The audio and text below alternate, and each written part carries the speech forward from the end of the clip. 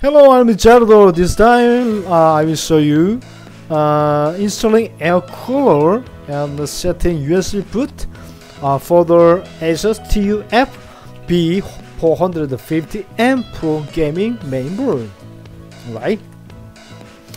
Okay, this is the mainboard for the ASUS TUF B450M-PRO Gaming. Right? Okay, as you can see that this picture show you that the CMOS clear RTC RAM, right? If you have some problem on the computer, you can short by 2 pins. Right? Okay, this label of this motherboard. Alright, this is the CPU for the AMD Ryzen 5 3600X, right? With the back side of the CPU. Okay, now you can see that the specification of the air cooler. Okay, this is the made by the Jones Ball. The model name is CL1000 white. Okay, now you can see the dimensions and the size. Right, heat pipe has the 4 PCS.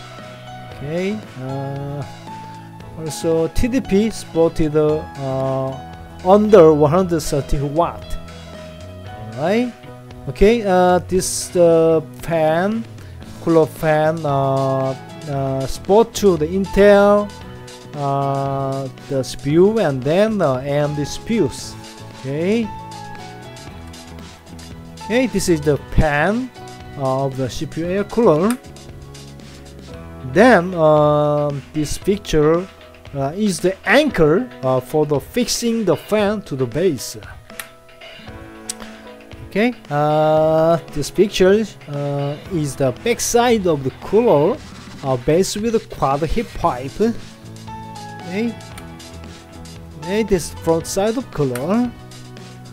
Okay, the anchor, okay, as you can see, is hung on both holes of the fan. Okay, the anchor was fixed to the cooler base. Okay, the other anchor was also fixed to the cooler base. Right? Okay, power cable also needed to prepare. Okay, it's done for the air cooler. Okay, as you can see, this is the back side of the mainboard, right? Okay, the right side there are the bracket for the air cooler. You need to place the bracket on the board CPU cooler. Okay, like this. Okay.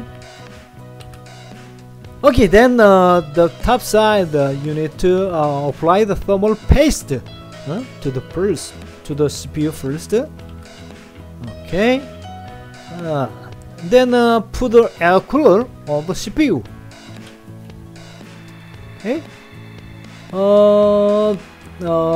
before fixing the fan to the cooler base, to firstly tighten the screws. Okay. Also, you need to tighten the screw on the back side of the cooler. Alright. Okay, the air cooler is mounted on the board. Okay, let me show you that how to set the USB port on the BIOS menu. Okay. Okay, on the advanced mode, this is the main tab.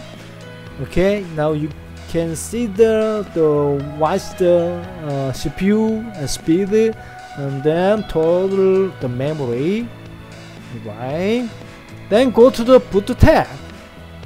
Okay, then you can go to the boot option priority. Then select USB as the first boot device under boot option priorities. Right? Save all settings. Okay. Okay, then let me explain the other way to set the USB booting. Okay, this is the easy mode. Alright, click the boot menu. This is the hotkey, is the F8, right? In the easy mode. Then there are a couple of boot devices. Then just click on the device. Okay. Now I clicked send disk. Right. Okay. Booting is getting started for this computer. Okay. As you can see the window logo, the USB was recognized as the boot device. Right. Okay. Setting was done. That's all. Thank you for watching this movie.